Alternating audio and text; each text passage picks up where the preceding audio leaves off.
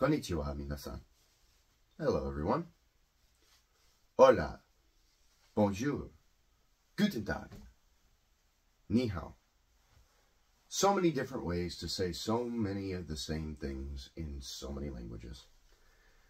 Today, though, we're going to focus on English, and most importantly, conversational English. So, some of the most important things to know in conversational English are vocabulary and synonyms. So, vocabulary is very often taught in elementary schools. Very basic information. So, you learn words and their meanings.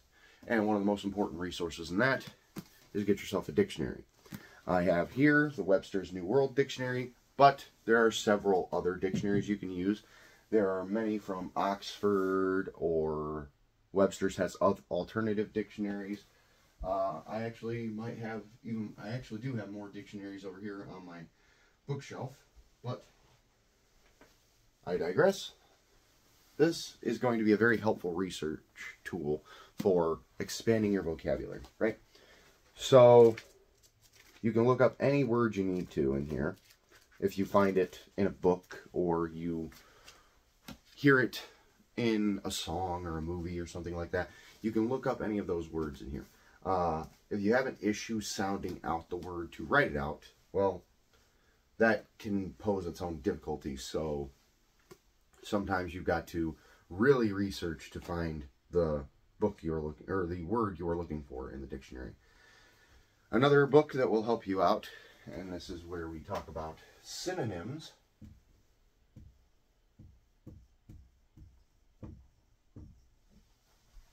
The book that will help you out with synonyms.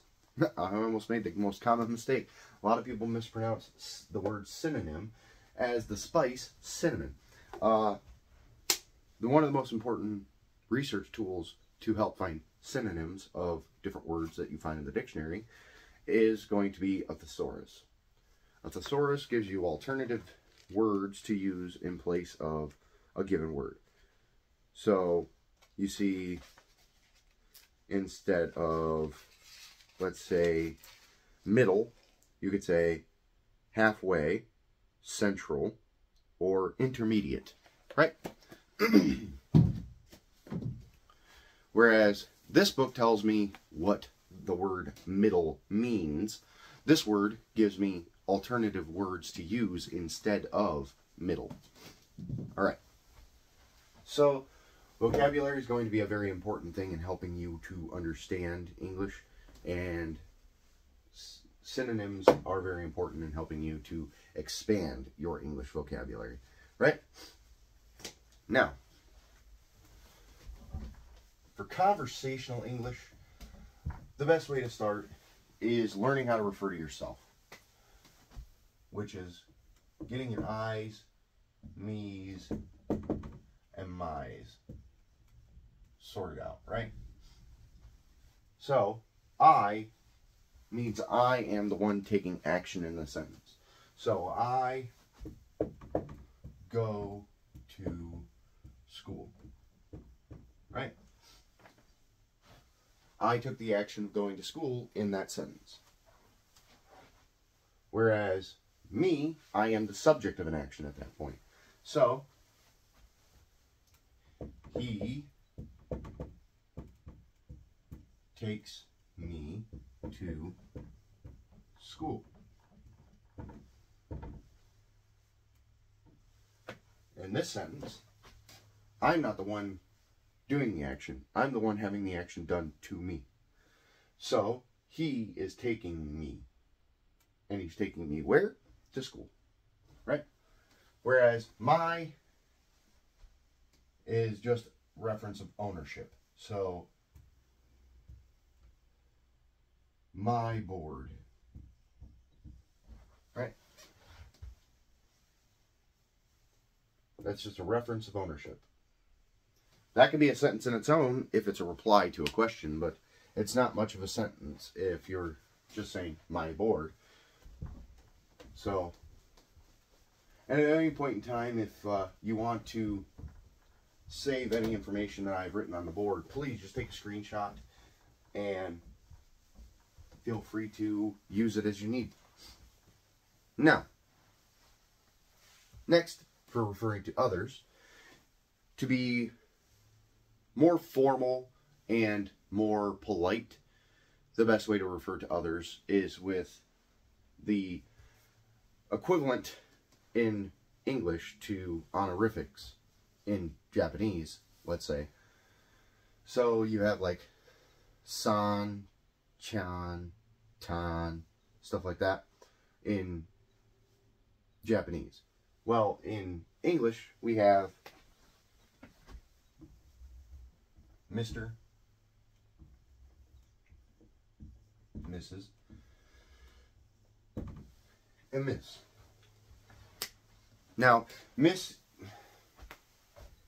it is often written incorrectly in many mediums as that, but in all technicality and being very proper, I'm sure there's a difference that somebody can point out, and I would be glad to be having the difference pointed out in the comment section, or maybe post it on Twitter and explain it to me. But oftentimes, while this is different, it is not the same as this. This is often misused to be equivalent to this. So, Mr., Mrs., and Miss. Mr. is in reference to any male. Any male figure is going to be Mr. So always male. Mrs. is a married female. And Miss is an unmarried female. So, in Japan, you'll often use like kun as a honorific towards a male character or a male individual that you're talking to, right? And sometimes you can use san as well. In English, Mr. would be basically the equivalent to like referring to them as kun. Or obviously if they're a person of much higher status and or for some reason you have a higher level of respect for them, you might even refer to them as sama in Japanese. But English, it's very simple. It's just any male gets Mr. Any married female gets Mrs. And any unmarried female gets Miss. Alright? So once again, if you need to, take a screenshot of that. And we're moving on to the next thing. Right? So,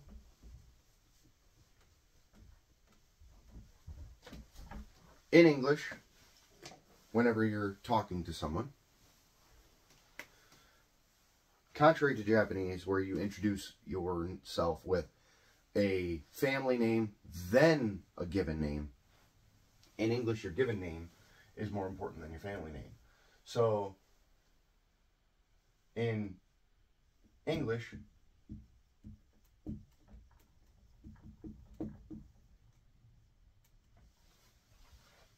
John is the given name, Smith is the family name. In English, we call them first and last names. And most often, you will refer to someone by their first name. But some people prefer to be referred to by their last name. Like in the military, they would prefer to go by their last name. Or they just do go by their last name because everybody else calls them by their last name, so they don't bother. And then you, when you're being more respectful, will not have the first name, and it will just be Mr. Smith, right? So if you're working for like a CEO named John Smith, or your manager is named John Smith, and you're trying to be more formal with them, then you'd probably just call them Mr. Smith rather than John or John Smith or anything like that. it would probably just be, hello, Mr. Smith. So there's that, right?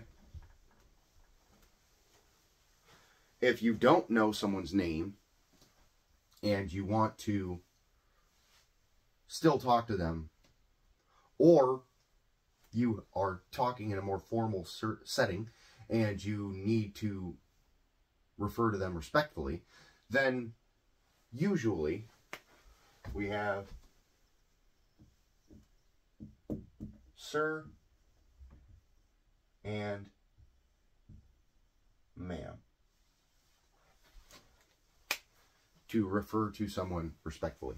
And these will be usually thrown in either at the beginning or the end of the sentence, sometimes in the middle, but usually at the beginning of the end. So when you're trying to get someone's attention, you can say, sir, excuse me, can you help me? Or, ma'am, excuse me, but can you point me in the right direction? Right? So these are respectful ways to refer to someone that help you to get around, right? If you're lost in this, you know, if you're lost at an airport, or you maybe don't know where you're going in town and find someone that is safe to approach, you can always just say, excuse me, sir, or excuse me, ma'am, can you help me find where I need to be? And so long as they're local and know what location you are talking about, and so long as you're in the right area to actually get that information, then they can help you out, right? But sir and ma'am are very respectful ways to refer to men and women that you either don't know or you do know, but you need to be more respectful when you're talking to them. Sir and ma'am are going to help you out immensely, right?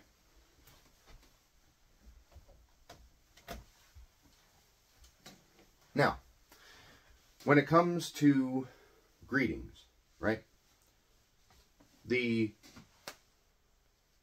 English-speaking natives, we have all sorts of greetings. It depends on who you are, how long you've known that person. There's just so many things that go into a greeting. The circumstances behind the meeting that you are having. So it's very difficult to say with certainty, hey, this is the greeting you should be using as your standard when you encounter this situation. But the more formal greetings would be greetings of the time of day. So, good morning. Oops. So, good morning, or good afternoon, or good evening. Now, there is a fourth time of day other than morning, afternoon, and evening, right? But good night, which is the fourth time of day, night is not used as a greeting. It is used as a farewell, right? You're not using good night in terms of, you know, running into someone in the middle of the night. Let's say you're out walking around after you just got done with a party at a bar or a club or something like that, right? And now you're walking through downtown to get to your favorite restaurant that's open 24 hours. You run into someone at 2 o'clock in the morning. Well, technically it's what most people would consider the middle of the night. But you don't say goodnight as a greeting if you encounter someone, because goodnight means you're going to bed. So goodnight is a farewell, whereas all three of these are a more formal way to say hello. So good morning, good afternoon, good evening, all formal ways of saying hello, and it really depends on the time of day, which one you use. All right? So these are all, I'll put it up here so you guys can take a screenshot if you want. but we'll call these the formal greetings. Now, obviously, when I say formal greetings, I mean they're more for individuals that you might not be familiar with. If you use good morning, good afternoon, good evening, you'll usually get a better response from someone you don't know if you say something more formal such as this. But this is obviously not like, you're not going to use this in circumstances such as going to a formal event, like a major, black tie event at a golf club or something like that, and you were invited as a +1 and you don't know anybody there. There's probably going to be some decorum that you'll have to learn specific to that circumstance. But in most cases, if you don't know somebody and you want to have a good greeting with them, then good morning, good afternoon, and good evening is a good way to give some air of formality and not have to worry about, let's say, giving that, them being a little awkward with you when you try to be more, more friendly. So these are the formal, let's say formal greetings. I'll put formal in quotation marks to indicate that it's not actually about the formality, it's just about the impersonality of the greeting, let's say. Right? So, like I said, hope you're taking screenshots of anything you might need. And let's move on.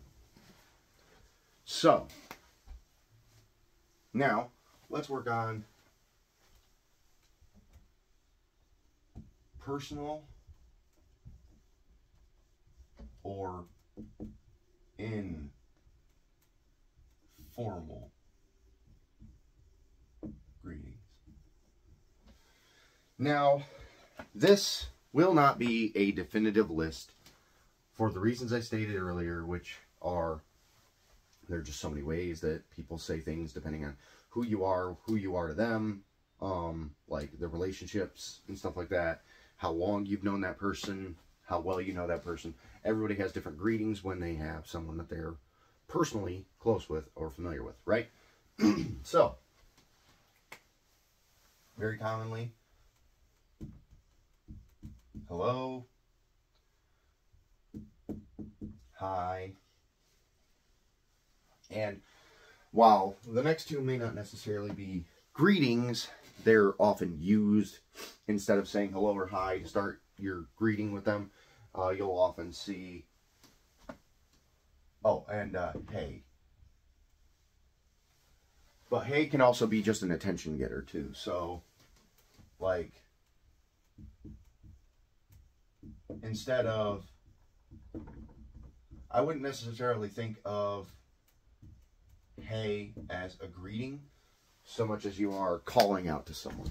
So you'll often see in circumstances, hey, so you'll often see somebody maybe walking down the sidewalk, they have something fall out of their pocket, right?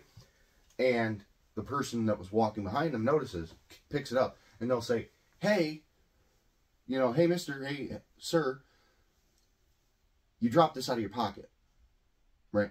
So hey is more of an attention getter, and while it is a greeting of sorts, it's more about like making a loud noise that gets somebody's attention. Like I said, an attention getter. So hey is more of an attention getter than it is a greeting, but it could also be considered a greeting.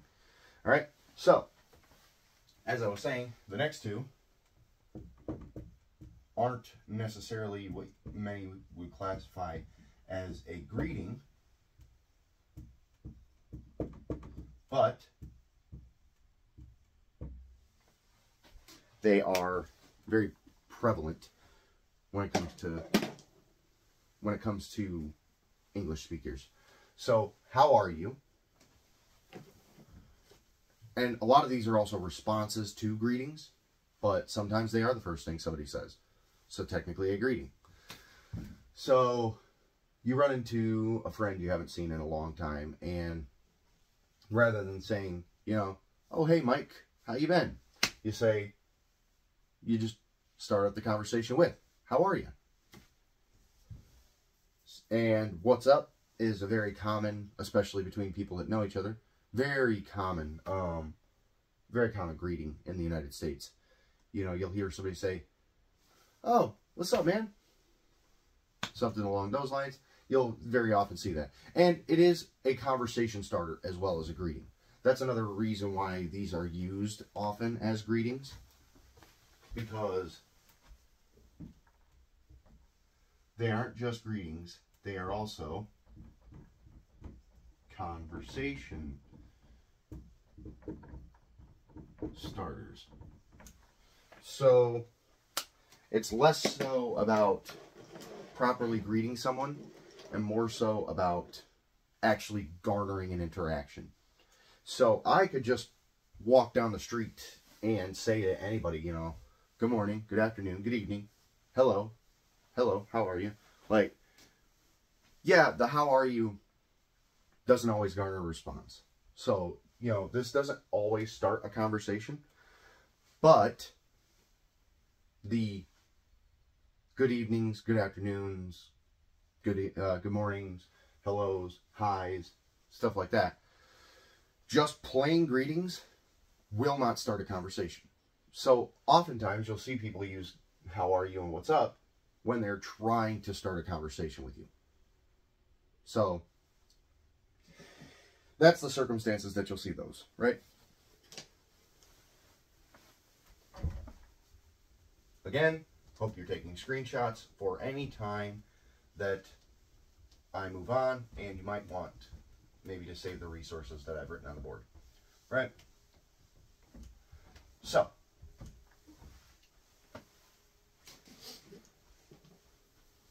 now that we've gone over some basic conversation starters, we can go ahead and we can start talking about maybe proper ways to respond. So, how are you?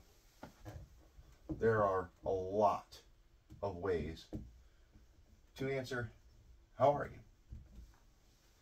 But, you know, you could say good, you could say lovely weather, you could say anything, you know? So long as it seems like an appropriate answer to the question, you can answer how are you in any way you want to, right? But how are you is just a foot in the door for a conversation. You're just trying to get the conversation started, right? Same thing with what's up. Now, when it comes to English speakers, native English speakers, they can be a little difficult to understand sometimes because of how many different ways that they can pronounce words and also how much slang we use.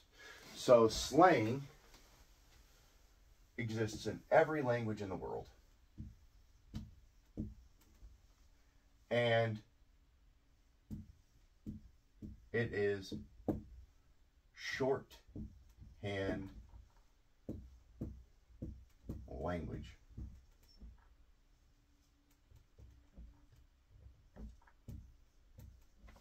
Shorthand language. That's slang, right? And so the slang is going to be used for, instead of saying one thing that is a really long, you know, you say, instead of saying a whole sentence, you can just say a couple things. A lot of people are familiar with text talk, right? So text talk, we see abbreviations like LOL is actually laugh out loud. Slang is the same thing as text language, just in real life. In real applications of the language, you get slang, whereas in text form, you'll have, well, text talk. And while text talk came about because of restrictions on the number of characters that people could use to send a message with, originally with cell phones, slang just comes about because people, rather than saying, you know, something along the lines of, in Japanese, right? So slang in Japanese, instead of saying konnichiwa or konbanwa or ohayo gozaimasu, a lot of times you'll have people saying, cheese, right? You got like, what's up being said, basically.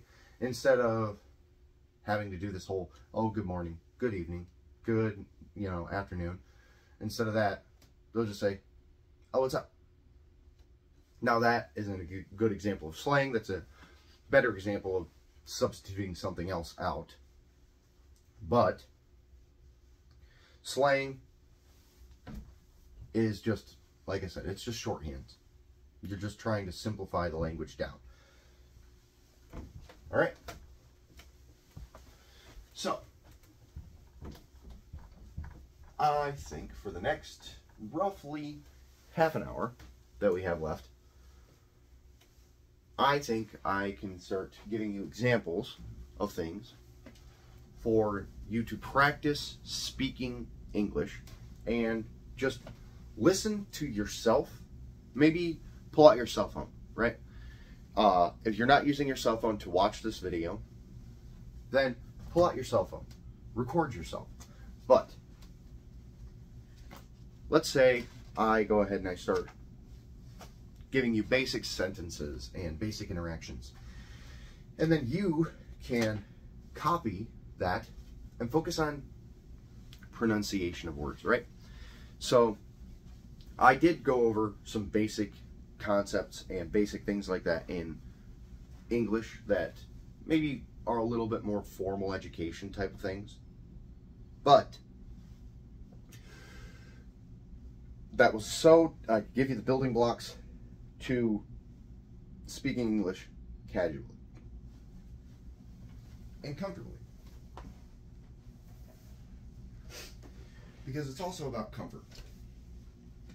And if it's too uncomfortable to speak the language, then you're not going to want to speak the language. That's just how it is. People don't want to do things that make them uncomfortable.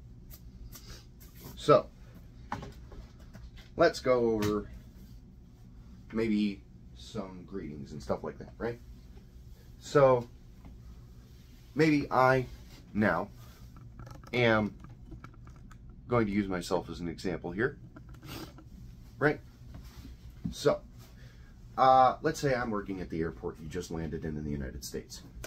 I'm just a security guard, casually, let's say, reading a book and keeping an eye out for anybody doing anything inappropriate, or people bringing me contraband that they maybe find a discarded bag or something like that somewhere. So you can approach me while I'm reading and say, "Excuse me, sir." Yes. How can I get to baggage claim? Right? So, now you try. Say, "Excuse me, sir. How can I get to baggage claim?" And sometimes you don't even need to put the pause in there for a response. If you get a response, obviously, be polite and pause for the response to the "excuse me, sir." So if you say "excuse me, sir," a lot of times you just garnered their attention. It got their attention. You're not really going to get a response in every situation with that one, but you will have gotten their attention because probably they know that you're needing assistance with something. So you say, "Oh, excuse me, sir." They get their attention. They put their book down, and you say, "Can you point me in the direction of baggage claim? Or can you tell me how to get to baggage claim?" Because obviously you're going to have your luggage and you need to go collect your things in order to enjoy your trip here in the United States, right? Or enjoy your stay if you're planning on coming over permanently.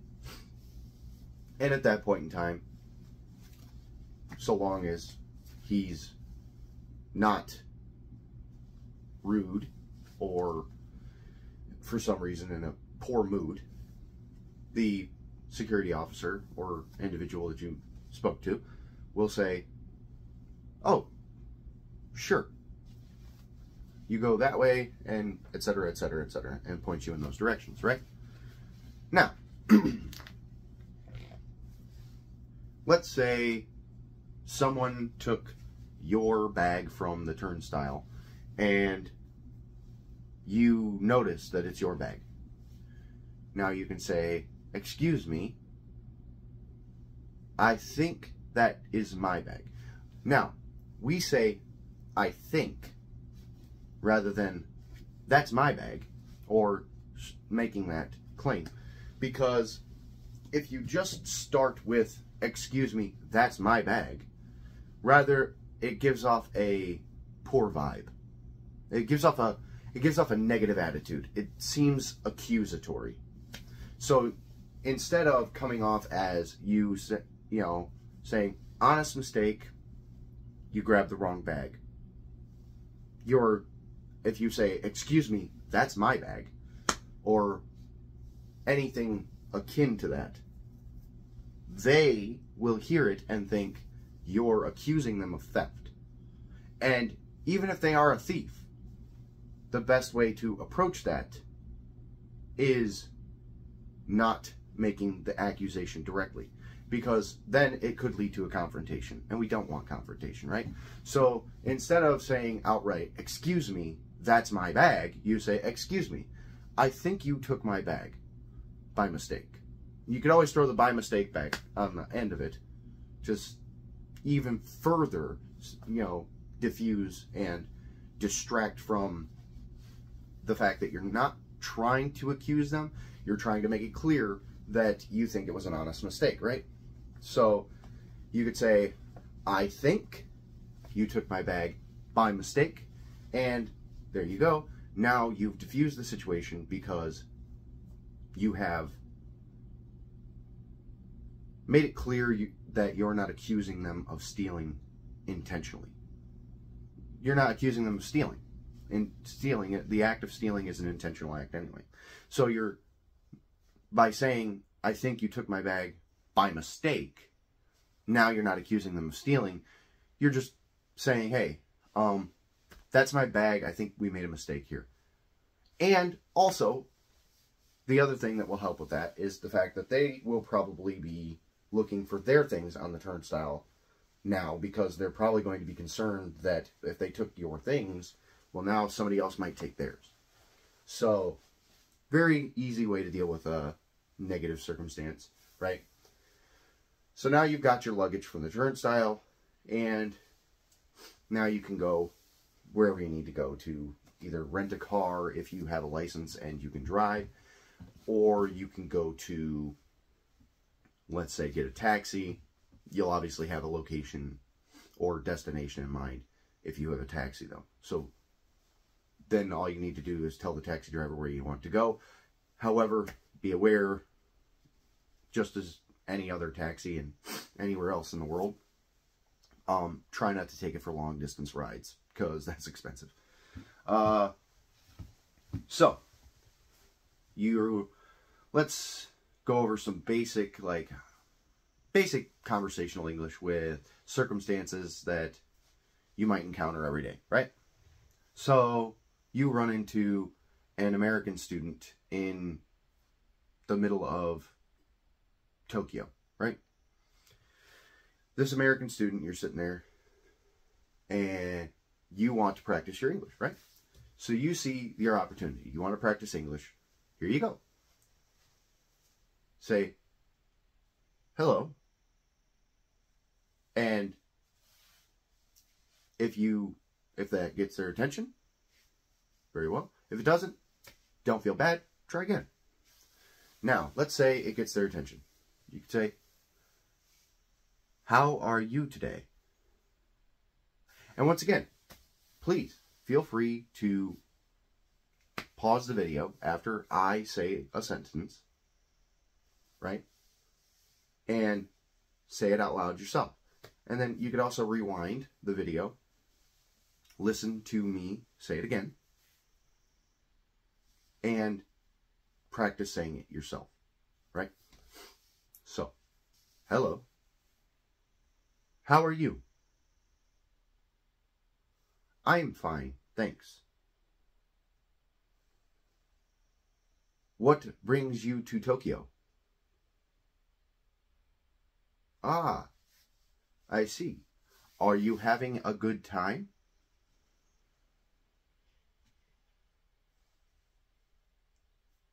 Have you enjoyed the food?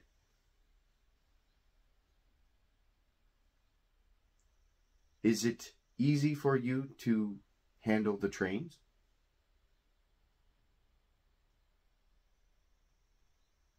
All of these are basic conversation starters and help build momentum to continue the conversation. So you could then say, what country are you from?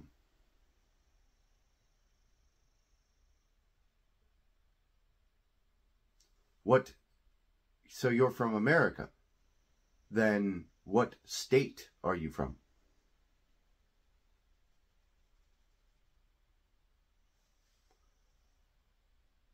What is it like where you come from?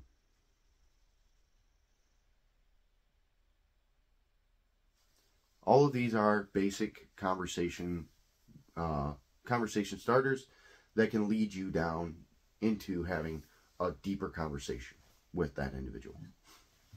So, let's say I am now the American, and you approach me. Hello. Hi. How are you? I'm good. How are you? I'm fine, thanks.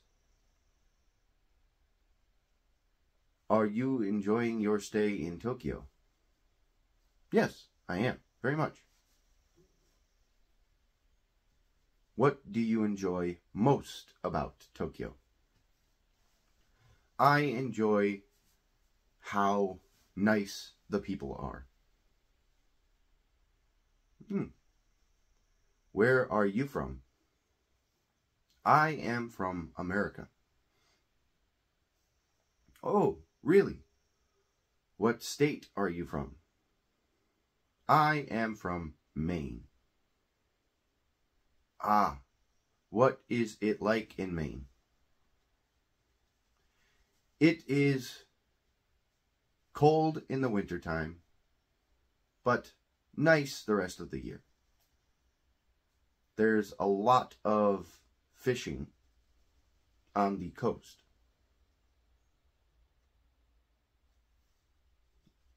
See?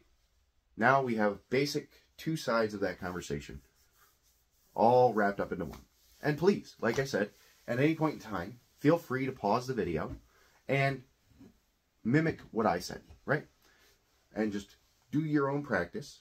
Compare with how it sounds when I say it versus when you say it. And these are just basic conversations to help you when you interact with an American, right? Or any other native English speaker. So, now I am reading a book. That's what I am doing now, right?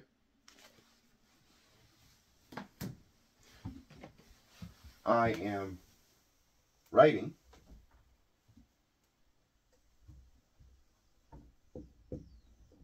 Well, that's what that is. That's I am writing, right?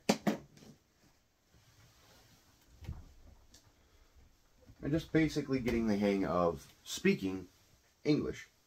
So you just follow along. Say, I am writing. Or when you talk about somebody else, then you say he or she is writing. So when you're talking about me doing the writing, instead of I am writing, you say he is writing. When I say I am reading a book, you say he is reading a book. Right? Very, very simple. So, now let's talk about when you have situations where,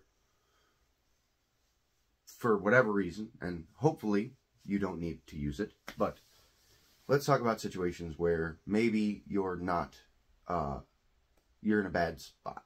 You need to get out of the situation that you're in, right? So, in Japanese, they say, tasukete, right?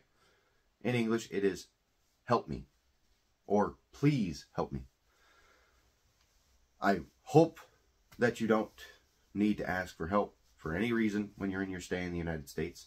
And please avoid the dangerous areas of the cities and places that you go. Please be, traveling in groups with multiple people, or have a very trusted friend in the United States that you can be sure will take you places and keep you safe and help you get out of situations that may be negative. But if you do need help,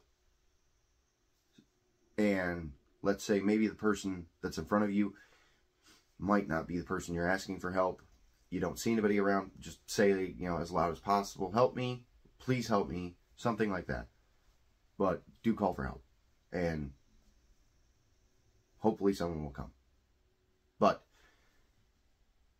the most important thing is to know how to say help me, and also identify what's going on when someone does come to help you. So please, say help me, please, when they come to help you. Let's say you go to a national park, right? And you go ahead and accidentally slip off the trail.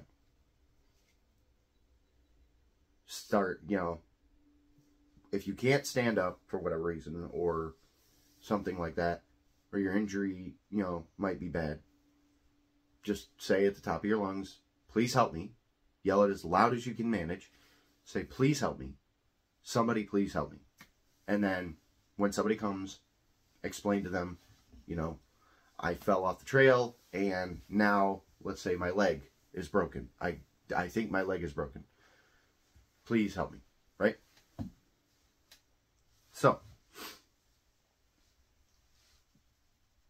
in a situation where you're maybe not in danger, but you do still need help, let's say, you could say, excuse me, can you help me? Right? And then usually somebody will say, yes, I can help you, or I will do my best. If they don't necessarily, if they don't know what they need to help you with, they might not feel comfortable saying, yes, I can help you. So they might say something more like, I will try. Or, something along the lines of, I'll try, but they don't want to give you a solid, yes, I will help you. I can help you. Because they don't want to say that and then be wrong. So,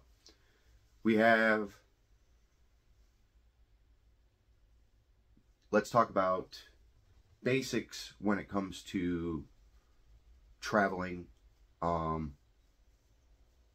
Your bag will be called luggage, right? But for the purposes of it being claimed, for you needing to go get it after you land, it will be baggage. Then, the place that the planes land in and come into is an airport. And next week, I'm going to go into more vocabulary, try to find some very basic words to help you to learn English,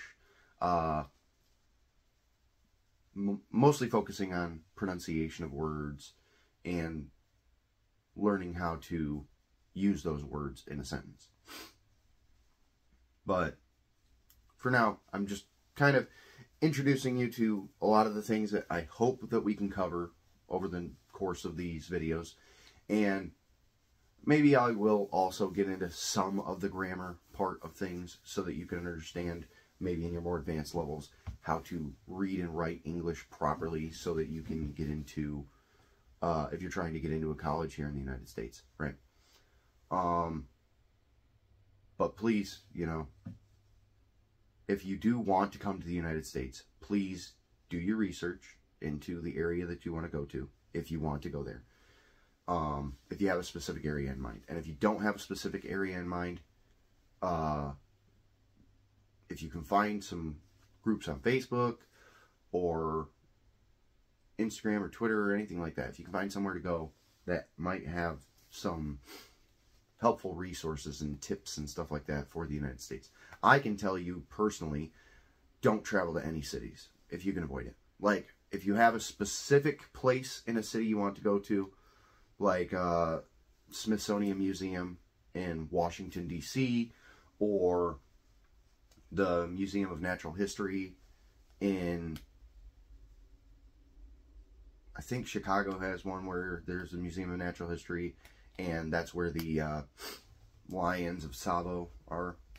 But if you have like a specific museum that you want to go see, or a specific artwork that you want to go see that is only able to be found in a specific city in the United States, please make sure that you don't travel alone. Travel with people you trust. And if you are unable to have someone else join you, make friends with someone that's local in the country, or someone that's in the country in general that might be willing to help you so you don't have to be alone on the trip. And if you can, like I said, if you're not really set on going somewhere specific in a city, really, honestly, just avoid the cities. Go to national parks. Go to state parks in a state that you want to go to. Like if you want to check out, Wyoming, they have the national parks of Yellowstone National Park, one of the largest, national parks in the world, and also the site to so many beautiful things. You want to check out, Kentucky, there's the land between the lakes. Just so many places you can go and see that aren't necessarily in the city, and the cities are very dangerous places here in the United States. So I'm just giving you some information, trying to help. I'm not trying to discourage you from wanting to travel to the United States, but I am giving you caution and helping to hopefully point you in a direction that will be more useful and helpful to you later. So now let's talk about places in America and how to get there. So it will be the public transit system in the United States is not very well developed. Mostly because the country is so large and the cities can be so far apart that the public transit in the U.S., in order to do it, sure, you might be able to do it for a city, but to do it outside of the city is going to cost more than you'll ever get back out of it. So they don't do it. You need to be able to get around. So once again, this is where having an American friend that you can trust, if you're coming to America. Obviously, if you're going to any country that's a native English country because you're trying to learn English so that you can go to an English country, right? Any country. Try to make friends with a native of the country that can help point you in directions. Even if you don't necessarily go to see that friend when you come to the country that you're going to, right?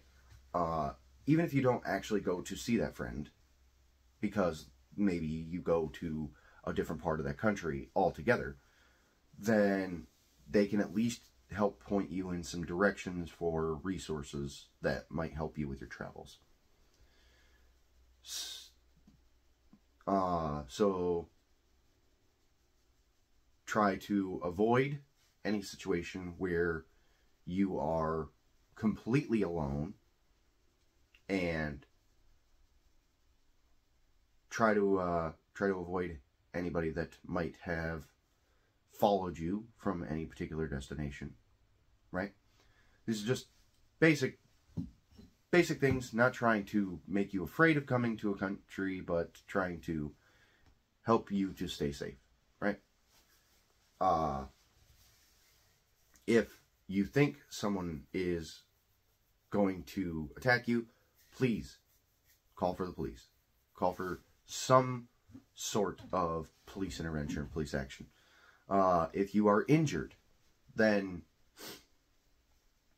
you want to go to the hospital, right? Or tell someone to call me an ambulance, right?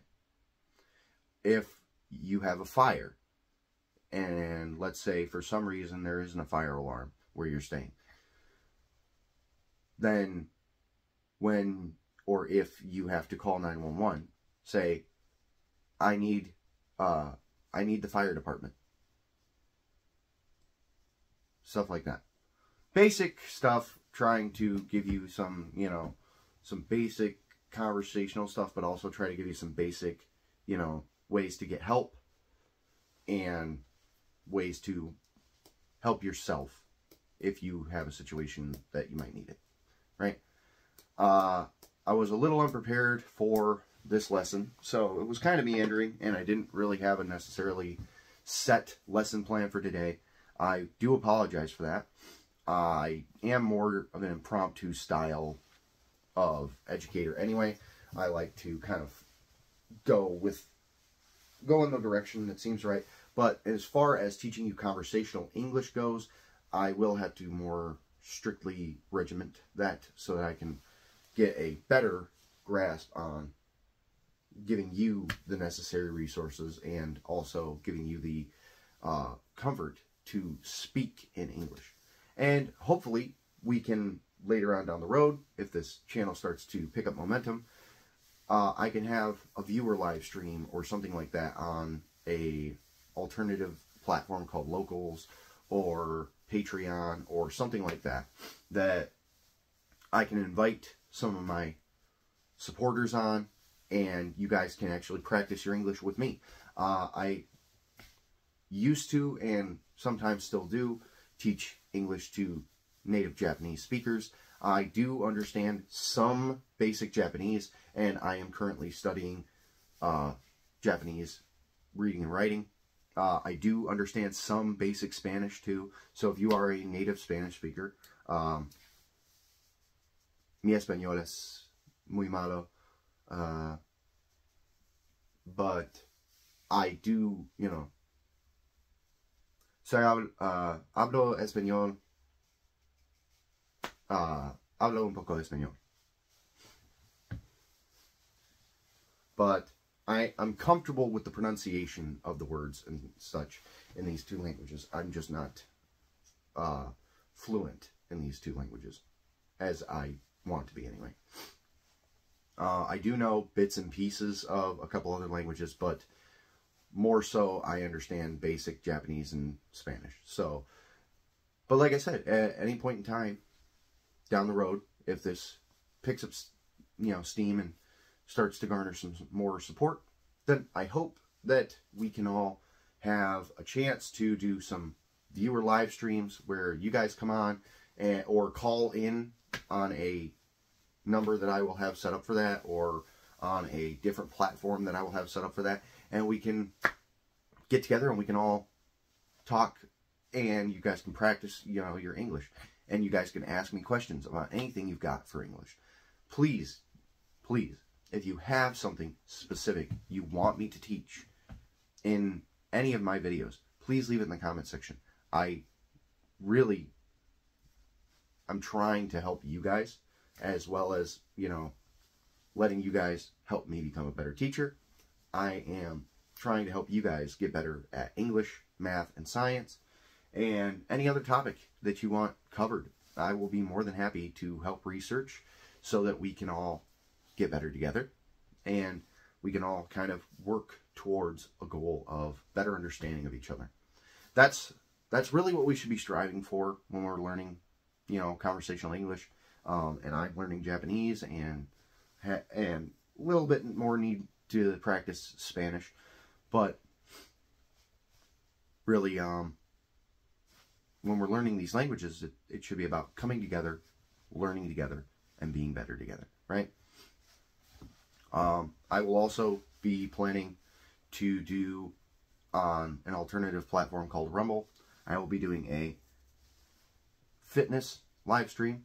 Not expecting to get a lot of traction on that to begin with, but I'm hoping that you guys can help keep me honest by keeping me on the right track with the fitness program. Please, if you guys have anything you want specifically covered, feel free to leave it in the comment section. I know that this lesson was kind of meandering, and I'm not sure many of you stayed until the end. But if you did stay till the end, thank you very much. And I really hope to see you guys in future installments of Better Together with Shinrai Sensei.